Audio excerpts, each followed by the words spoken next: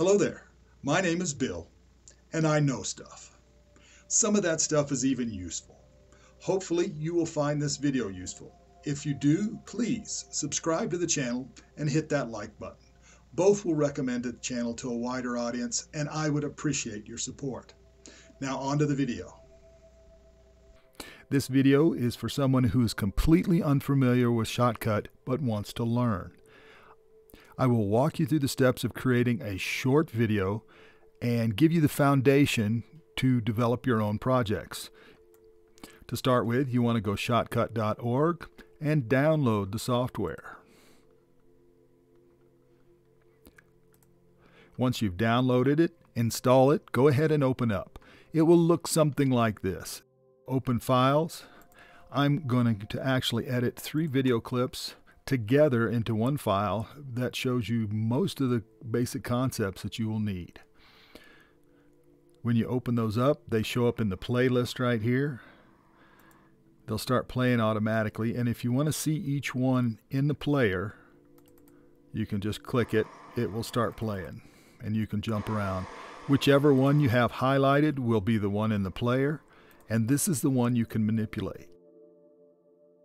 You can pull all of these videos down onto the timeline just the way they are, but since I'm going to make a short video clip, I'm just going to grab a piece of it. And to do that, you just get the slider for however much of it you actually want and manipulate that. And you can do it any fashion you want. You can take a piece out of the middle, anything. But I just want to get the short, the beginning, maybe 10 seconds or so. Grab it, drag it down onto the timeline, and it puts it there. And now you can manipulate it with the slider here to see any point in the video. Next, I want to get this next track. I only want maybe 10 seconds of that or so, but I'm going to grab a little bit more to start with. Give me something to work with. And I can just drag it right down here and stack these up. I like to offset my video onto different tracks so that I can work with them easier. I'll bring it down, I'll put this in a track, and then I can work on that. And if you play these, you won't see any difference other than it's jumping from one to the other. On this third one, we'll go ahead and open it up. I want to do the same thing. We're just going to take first 10 seconds or so, especially since it's doing something a little wacky. Grab it down. Now you might have noticed this will snap to. If for some reason you have turned that off, that's the little magnet thing. You probably want to toggle snapping back on. But that's a preference, and it'll be up to you.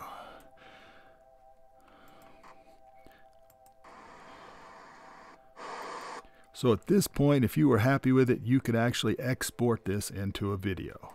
But we want to edit it down, and I'm going to show you some more concepts. Let's get this first 10 seconds right here. On the clip down here, if you want to, you can clip it right here. If you click this, it will split the playhead, and you can delete it. And it will make it that short. I'm going to move these other clips over, and I'm just going to do them one at a time. There are ways you can grab all of them, but I'm not going to mess with this one yet. Now, I want to get about 10 seconds of this. Instead of hitting it here and clipping it, you can just actually drag this down and snap it right there to the playhead, and it will shorten it up. This is also useful to know if you, for instance, cut a piece of video and say, hey, I want it to be longer, you can just drag it back out because it's actually working with the entire clip, not just with the piece that you put down here. Let's grab that one there. And we're going to do the same thing. I want about 10 seconds, so we don't want more than a 30-second video clip. Let's drag it down there. I have a 30-second video clip. And it's ready. It would be ready to go.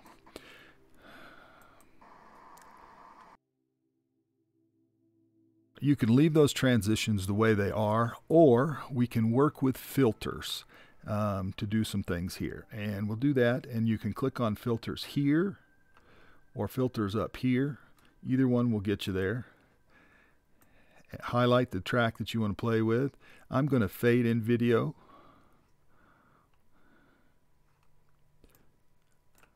And then when we play it, just fades in. You can change the time. It's defaulted at 1 second, but you can change that time. That's one way you can do a transition, and we'll talk a little bit more about different filters that you can use in a second. I'm going to drag this down here.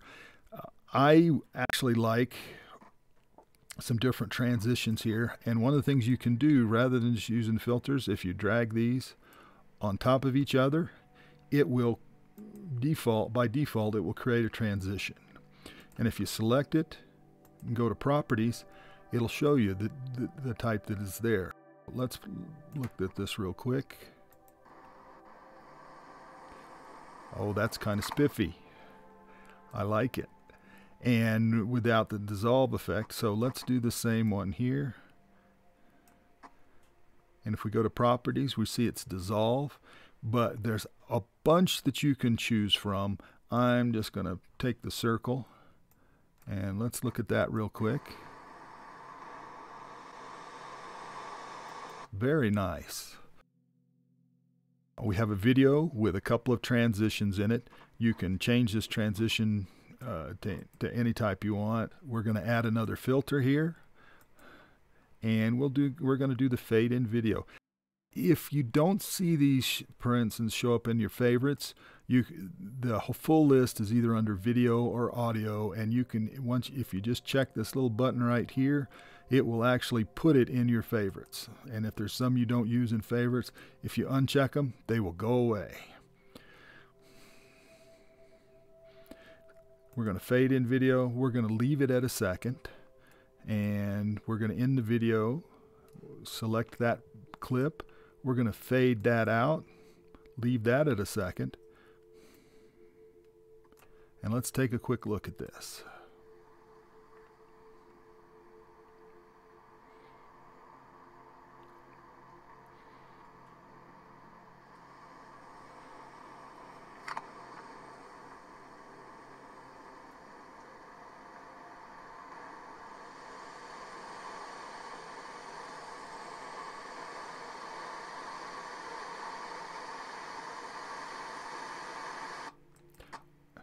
I think that came out quite nice, and it shows you some of the things that you can do. Right here, this last bit, the waterfall is fairly noisy. Let's add another filter, and we'll go to gain, and let's bump this down. And this works on decibels, which I'm not going to get into explaining, but let's knock that down by 10 so it's a little bit quieter. Just go ahead and enter. And now when you play the clip,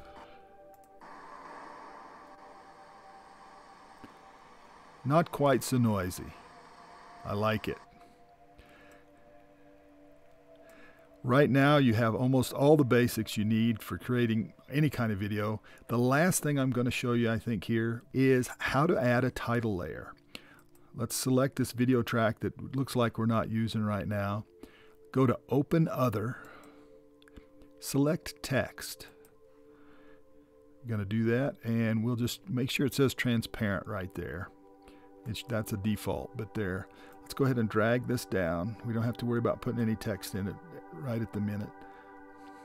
And I'm going to set it for 5 seconds. Now, this puts text simple in there, which does not allow you to format it. I don't like the options. Up here, just go ahead and click that. It leaves the transparent background. Click plus, go to text rich, click on that, and now you have one that you can actually format and do almost anything you want with.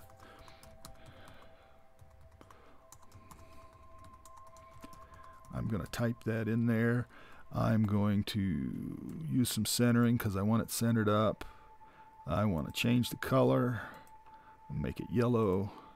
I can change the font. Let's go with that. Let's go with bold. Stands out. Ooh, not nearly big enough.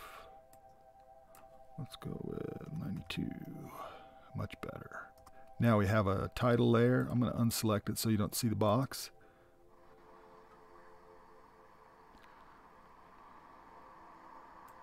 That looks good, but using more filters and ones you're familiar with already, fade in video. Now this time we'll leave it at 1, but check this adjust opacity right there. And we're going to add fade out. Same thing, adjust opacity. You can adjust the time if you want to do that as well. Let's jump out of there.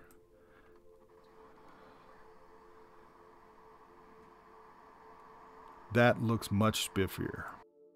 Bear in mind, there are tons of filters in here and a lot of effects that you can do. This will get you up and running and allow you to do your own experimentation. Last thing we're going to do here is we're actually going to export the video. Click on export here. And I'm just going to select YouTube. And this has defaults, so if you don't, you can actually get in here and change things if you want, but 1920 by 1080, 16 by 9, all of that is set up already. Let's go ahead and export it, save, and you'll see that it's running. You may not have the jobs by default on your menu, but I like to see it running. This is only going to take a minute or two. If you have very long videos, they will take longer.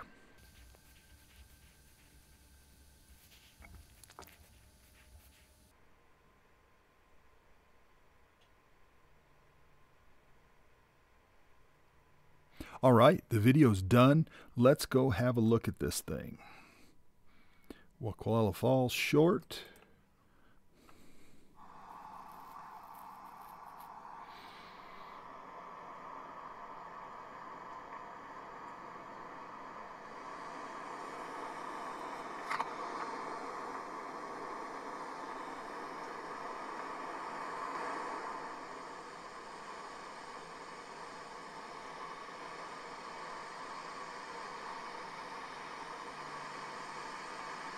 There we go. Very short.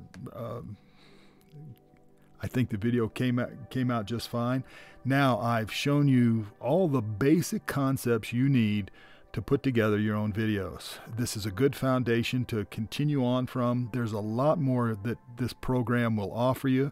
I'll have other tutorials. Perhaps you might want to check some of those out as well. Before you go, make sure you go ahead and save this. This will save it in the Shotcut format that you're able to use and reopen. And I like to keep all these files together, even if I move them around, because then if I open this up later, it just needs to know what directory those files are in. All right, I hope this has been helpful. Please don't forget to subscribe and hit that like button. Drop me a comment if you have questions or you need help with something. I'll be glad to jump in. Y'all have a great day.